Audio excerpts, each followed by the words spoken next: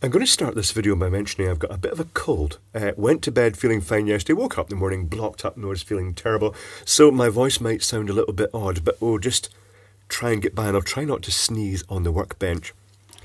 So this is a power supply. It's a USB power supply. It's the new type with LCD display, and it's faulty. I noticed really good quality control. When I peeled off the little sort of translucent film from the front, there's a big speck of stuff in the screen under there as well. But what's actually happening with this, it's a friend called Paul who bought it from, what was the company called? It was GearBest. And when you plug it in, I don't know if you see that, it just pulses. The display pulses, it displays the sort of 5-volt display, and then it just sort of dies again. It keeps redoing that. Very typical. It'll actually do it for a while after it's been unplugged as well. But he got it from GearBest. It's faulty. He tried using their online return form and it didn't work. The CAPTCHA didn't work. The tick boxes didn't work. So he emailed them and they just didn't bother responding. So that's not a good demonstration of customer service from GearBest. But that's the point. He said, screw it. I'll send it to Big Clive and we can see if he can do anything with it or at least make a video out of it. So here it is. Let's open it and see if we can make a video. So it's got a little seal here to stop us getting in. Oh, that's quite sticky. That's the seal removed now. Is this going to sputter apart nicely, or is it just going to make splintering noises? The case doesn't look super... That's not very good. Okay, so it wins points for accessibility to all the live connections. Here's the circuit board. It's not coming out easily. Oh wait, no, it's kind of pulling, but the front display is flexing. Oh, okay. So inside is the display circuit board. How does that connect? It's got 10 connections. It's got a 4-pin connector there and a 6-pin connector there. Technically speaking, if it's not really working, I should really discharge what I think is the big fat capacitor. I think it has fully discharged. In fact, it was still trying to run the circuitry, but I see a big capacitor there. Where is the main side? The main side is coming in here. We get the mains coming in here. It's going to, I reckon that's the main electrolytic. Let's use a metal screwdriver to just bridge. It's dead. That's good. And the hand test. Yeah, it's dead. So what have we got here then? Let's zoom up a little bit and we'll explore this together. So we've got the mains coming in here. It's going to these 2 pins. One end is going to a common mode suppression choke here. The other end is going through a fuse under there.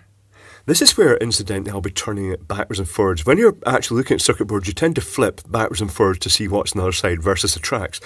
And when I watch other channels, just at the point I'm saying, oh, what's that? They'll generally flip it over and it's like, no, I wanted to see that bit. So my apologies if I'm doing that to you. So we've got the fuse from one of the input pins.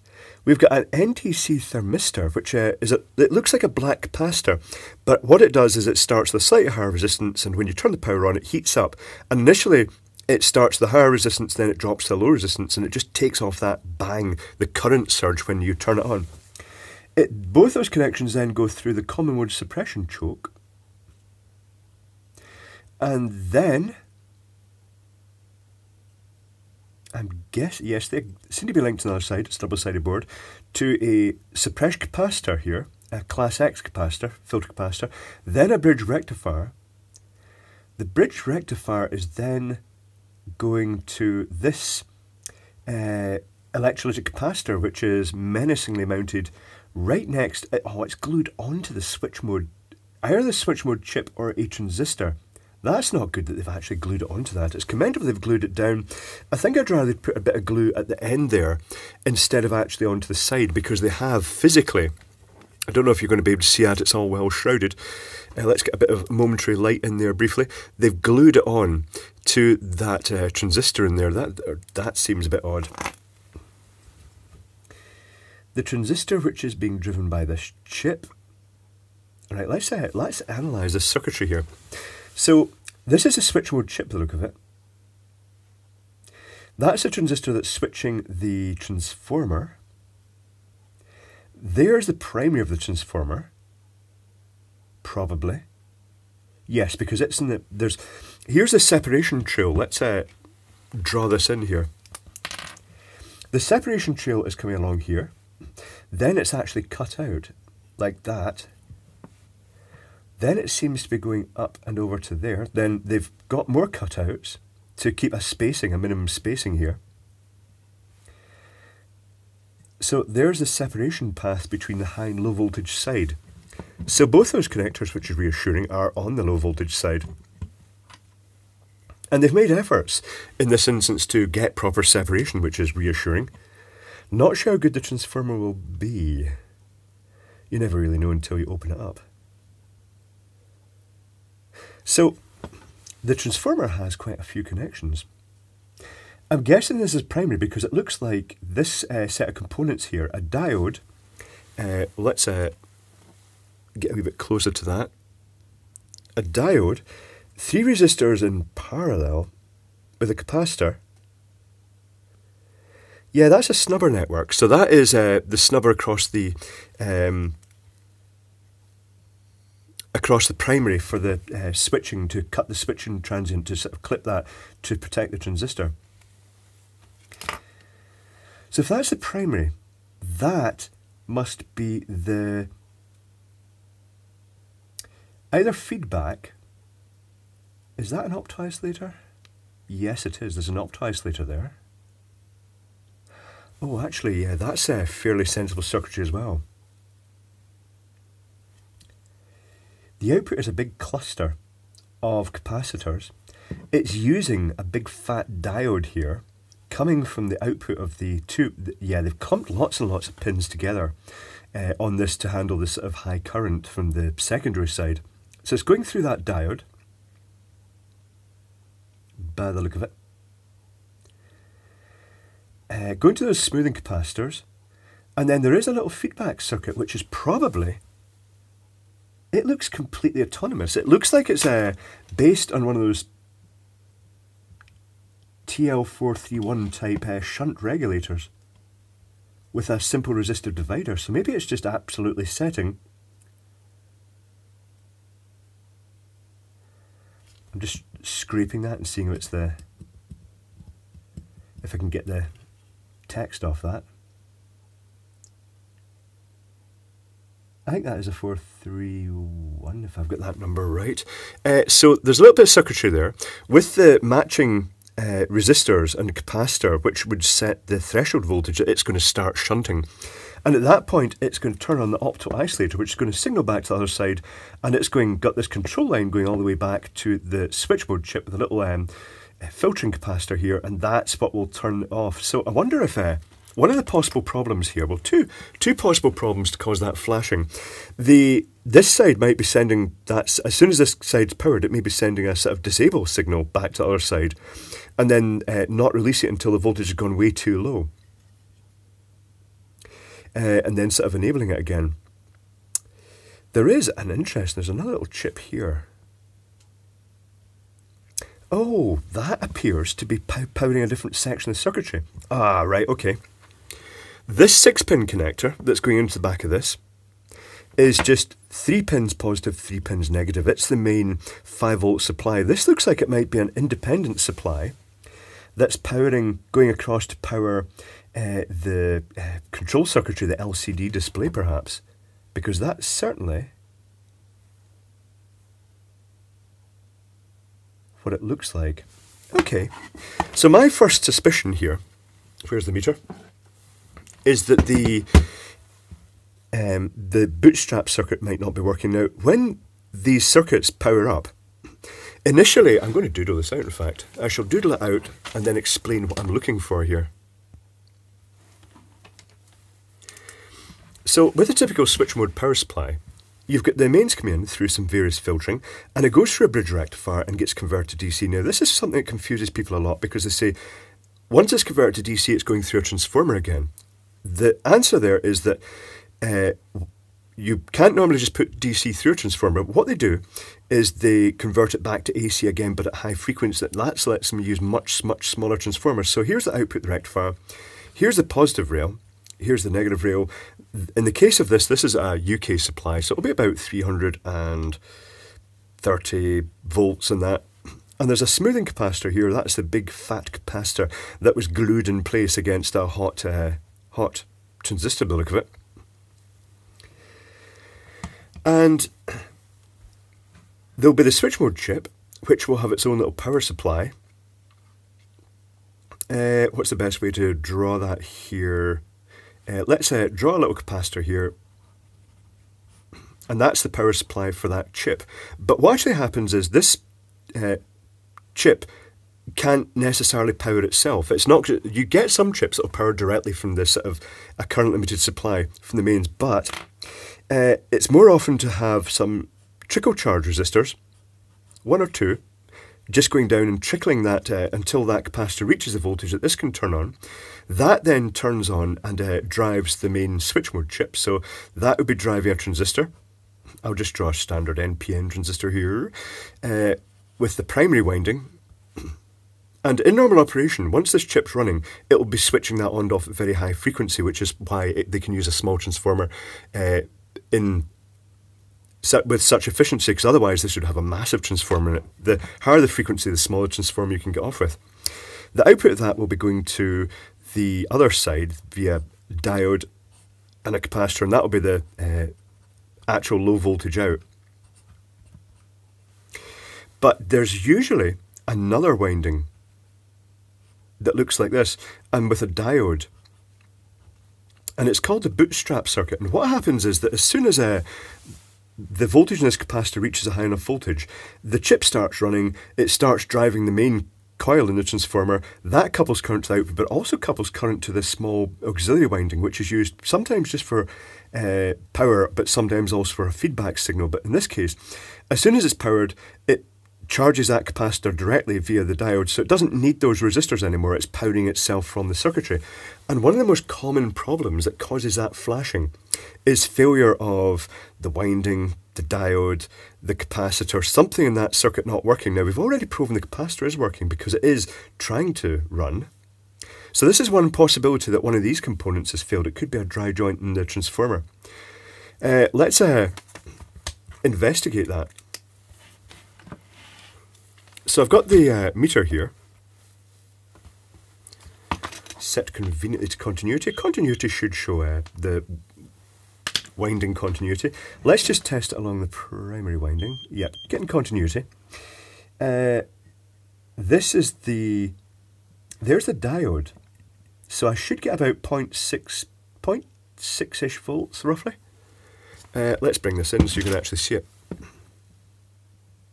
0.6 volts, that diode looks alright, and the solder looks alright round it. This looks at a 10 ohm resistor. Yeah, so it's just, it's feeding the capacitor on the other side. Yes, it's feeding this small capacitor. That's a bootstrap capacitor. That other capacitor next to the bootstrap capacitor, this one, is actually a smoothing capacitor for the power supply going out to the logic control on the front circuit board. So now, what about the windings then? Nothing. I would have expected, unless they're very high impedance, let's put it to 2K. Nothing. I'm not getting anything from the bootstrap winding. I'm pretty sure that is the bootstrap winding.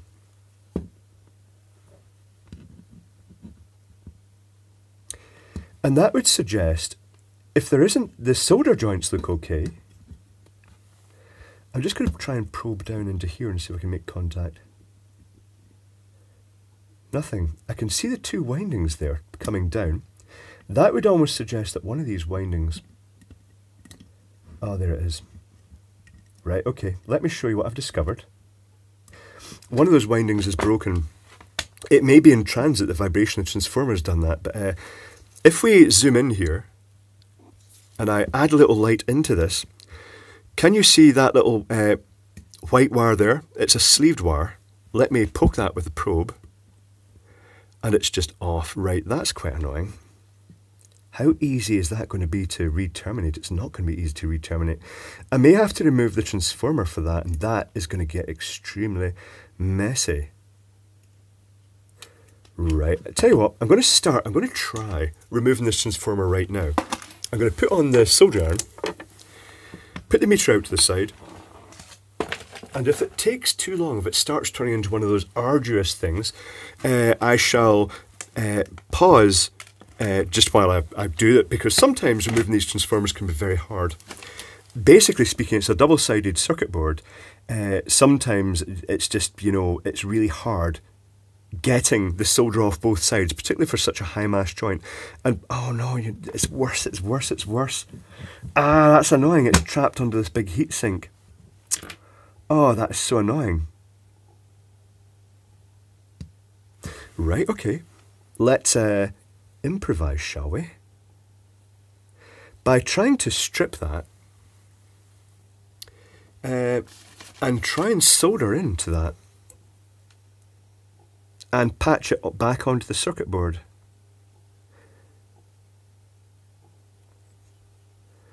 So it's this connection here, which is also going, no it is, it's not, I'm talking crap, it is just seems to be doing that feedback. I don't think it's doing any sensing. It is just power. Okay, so I'm going to try and very carefully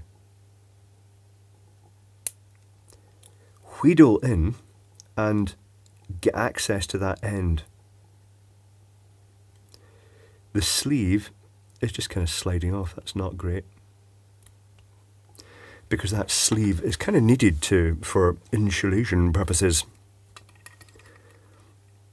I'm not sure how good the quality of this power supply actually is. From the text in the front, it's not inspiring. It says, product schematic, 6 USB charger with a digital display. Why product schematic? It's just like they used words randomly. So let's try and slide this sleeve back in. Oh yes, yes, that's good. And get a bit of wire. This is all going to be a bit sort of rocket surgery, and it's also, you know what, it's also very tight in there and it's very dark. You're not going to see a thing in there. But I've just stripped that wire back. And now I'm going to try and solder on. I tell you what, I'm just going to pause momentarily because this is going to be very fumbly and it's all going to be in there in the dark, so you're probably not going to see much. So I'll just pause momentarily.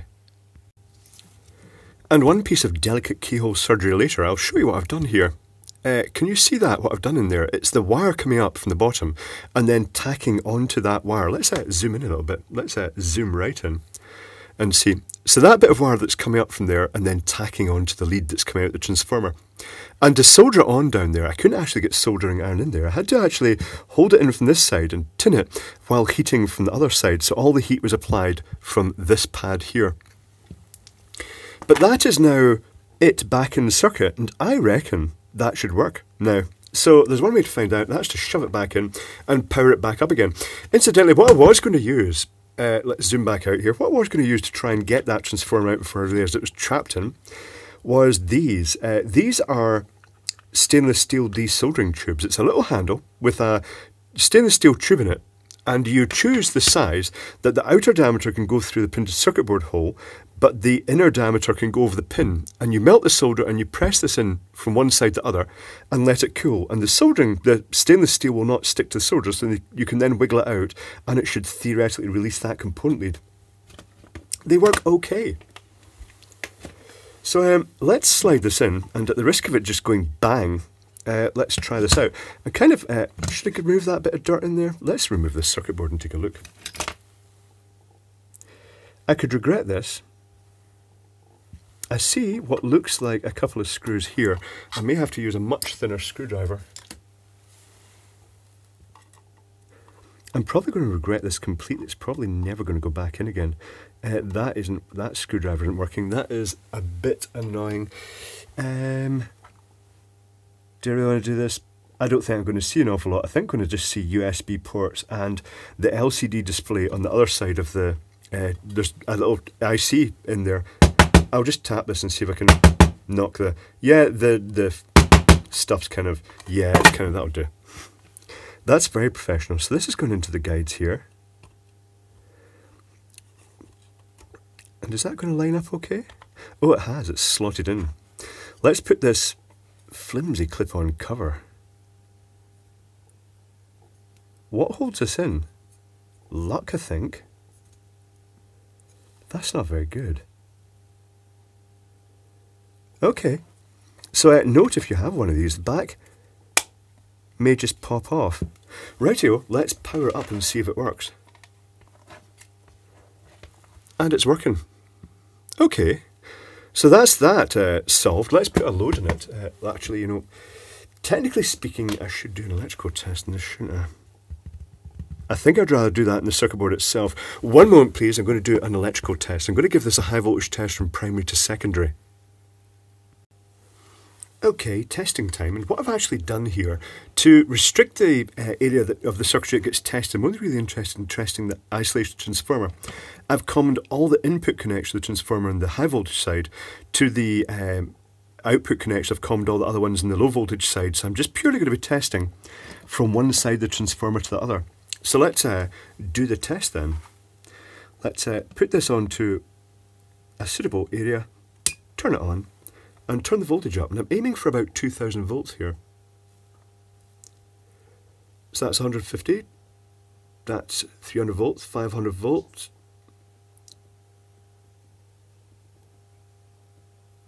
1000 volts. Some leakage current, but that's through the class Y capacitor. There is a class Y capacitor. I'm going to go to 2000 volts.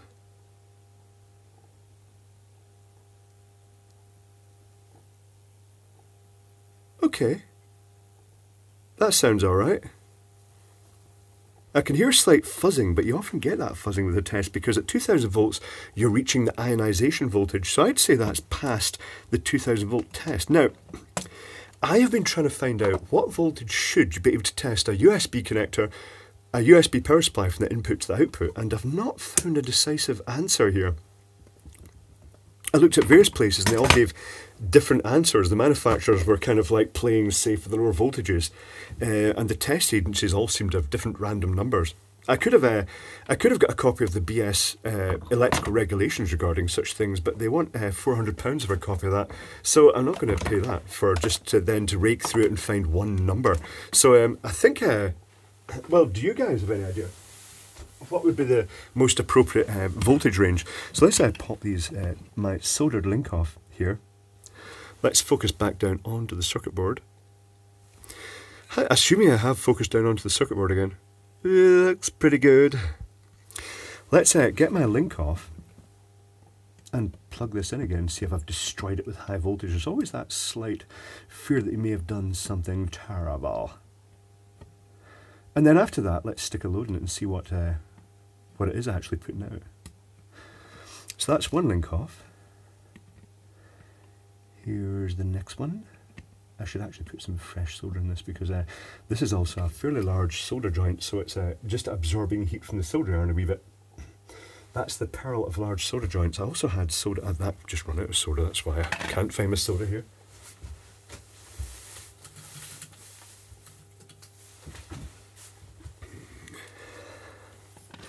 Let's flood some new solder in.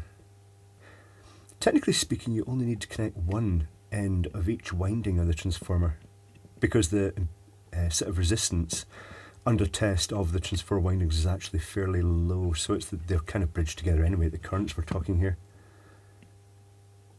Very delicate one, this. I'm not going to spend too long on this one because you said spending far too long on it, because this is the one that I've soldered the little wire on the other side, and I don't want to I don't want to risk that wire popping off on the other side.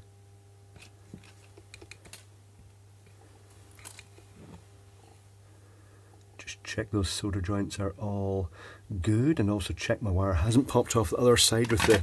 Well, sometimes when you heat a solder connection, the heat travels through and affects other components. In this case, that little wire link that I put in, I'm just making sure it is still soldered. Yes, it is. So let's put this back together and let's plug a tester into it. Assuming it still works now, I've zapped it with 2000 volts.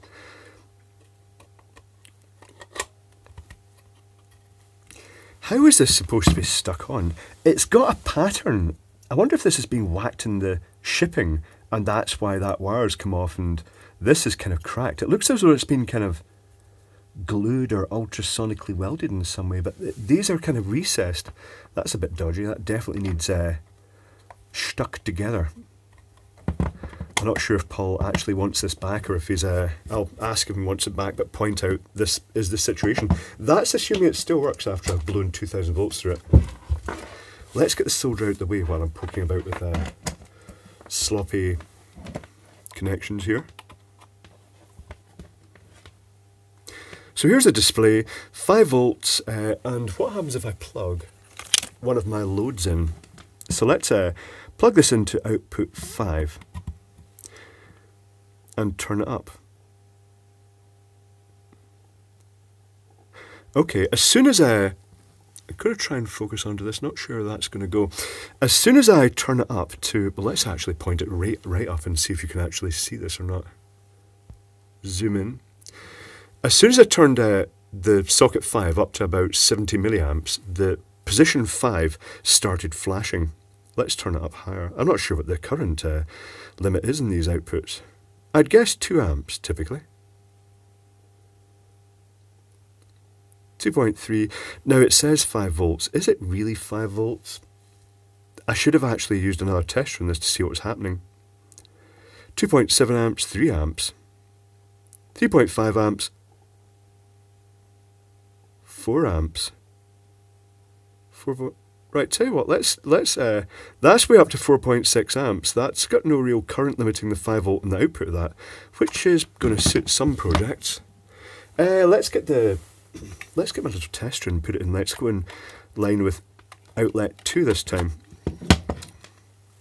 And let's zoom down on this now. Outlet 2 isn't even... Oh, why is output 2 not... Oh, there it is. Pop the tester in. 5.22 volts.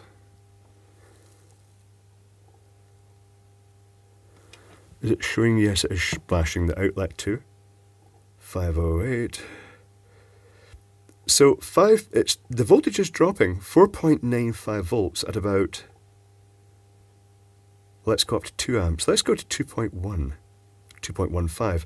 4.85 volts. So beyond that, the voltage tails off a wee bit, but you know what? It's showing low about 2.6. I'd say it's rated for about 2.1 amp per output, but I don't know what the rating of the whole thing is. I don't know if it doesn't say it, doesn't have a label on it. No, there's no data on it. I wonder if there's data online. I guess I could go to the shop this came from, which was GearBest, and I could actually find out if there's data. But that does appear to be fixed anyway. That's it working. It was. I'll show you what that was in the schematic. It was in the bit I doodled, so let's zoom back out. And the bit that had actually failed was... This is the bootstrap winding. It had failed. The connection, the wire just popped off there from the solder pin. The wire physically snapped from that winding. So by bridging that together, that's basically restored it to normal operation. It can now provide power to itself. And that's why it was actually just doing that pulsing thing. What was happening, that capacitor was charging up through the resistors. It was it was booting up, it was starting the power supply. That's when the output was flashing. But then because it wasn't providing itself the high current it needed to keep running, that capacitor then discharged until it tripped off again, and then those resistors just kept trickle charging it until it tripped again. I did until it started again, and those were 2 1 mega ohm resistors that were in series with that. So a very typical layout. So that's good that it's working. I shall contact Paul and see if he wants it back now.